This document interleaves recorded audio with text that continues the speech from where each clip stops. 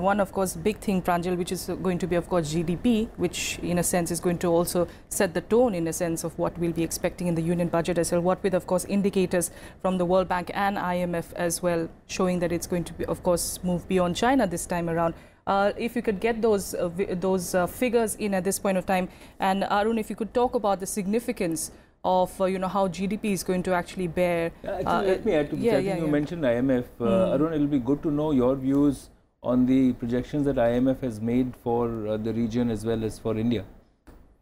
See, the IMF has no independent ways of projecting India's economic growth apart from India's own national authorities. So our Central Statistics Office is the primary source of figures for India's growth. And they have put a conservative figure for the current economic year, so 6.5%, even lower than what the RBI thought would be, of 6.7%. Now, this actually makes it even more likely that next year would show a little spurt in economic growth. If your baseline is poor. And next year they projected 7.3. Yeah, so that is likely. Yeah. But the main thing is we have to get our investment up.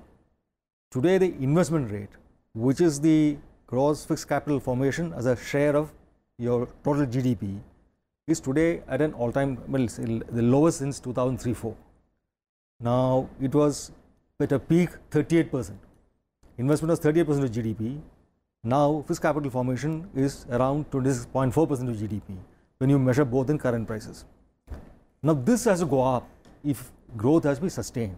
That's an absolutely critical point, Arun. I agree. I think that kick-starting the new investment cycle, which has gone down over the last decade or so, and I think this government has been trying very hard to bring it back, but it is being stalled by several issues, including NPAs, which have not allowed the right kind of borrowers to come into the market. What do you think will be the priority of the government in this budget, which could perhaps be the last budget before elections, for kick-starting this investment? Because this is politically important and, of course, absolutely a must for the economy. So, it is actually private investment, basically household, meaning unorganized sector industry as well as household, which are holding back on investment. Corporate investment actually is not all that poor. So, how will you get the households to invest, unorganized industry to invest? So, I think affordable housing has been a major preoccupation with this government, and it is good both politically as well as economically. People like to have own homes, they like getting subsidy from the government for building homes. So, if the government extends a scheme it already has to give some subsidy from the budget for affordable, I think that is something we should hope to see, because if you build more homes, it will also create demand for cement, steel, construction, labor, a whole lot of things which will further push up a momentum to economic growth. So, that is something the budget can do. But the other things, if you will, ending rural distress will be a major political goal in this budget. The government must be seen to be doing something to address the farmers' issues. So, investment in, say, rural storage, completing the rural electrification drive, the rural road building, these are the things which will finally make it possible for food processing, general agro-processing industry to take place. Now, farmers' incomes cannot really go up by jacking up your minimum support prices beyond a point, because these have to be in line with global prices, and you cannot keep them artificially high without incurring a huge cost. So, then if your prices cannot go up, then how does the farmer get a better price? By being able to capture the value of all that he produces. Now, a whole lot of stuff, particularly for fruits and vegetables, goes waste. If that can be avoided, his income will go up, he'll have an incentive to produce more. And similarly, if, to take an example, cotton in Gujarat is a very profitable crop, mostly because the first act of value addition in cotton, that is ginning, removing the seed from that fluffy ball that comes out, is done right there in the village, because Gujarat has rural power. And when the ginning is done in the village, there is forward visibility for the farmer as to what is the price that his output actually is produced actually commands. So, the connect to the market is much better. Yes.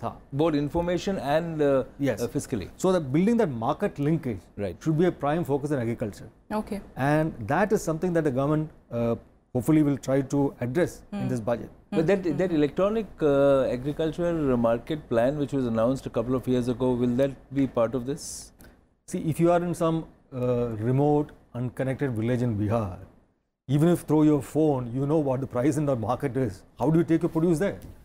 So unless there is physical connectivity and the means of transporting your produce and physically reaching that market, this information is useless. Absolutely. All right. While we're talking, of course, about the farming sector, about the agricultural sector, we're also bringing up those visuals there, those graphics there for you. Of course, as you can see, we saw a peak, of course, of 4.9 and after that sliding down of the figures. And that is, in fact, something that perhaps we'll be seeing the government focus on. What with, of course, we are continuously saying it's an election year, it's going to be crucial. Although Prime Minister Modi did say that the common man does not expect freebies, so we are not going to be giving a populist budget, is at least the indication, at least from him, that we've got. But we'll have to wait and see what happens. The optics something else and what in reality we do see, isn't it, Pranjal? And talking about the various sectors that we'll be focusing on, clearly the markets also looking forward to the economic survey. It's been, of course, on a high in the past few days, and today it's hit an all-time high again, Sensex and Nifty both. So we'll wait and see if after the economic survey that trend continues. But very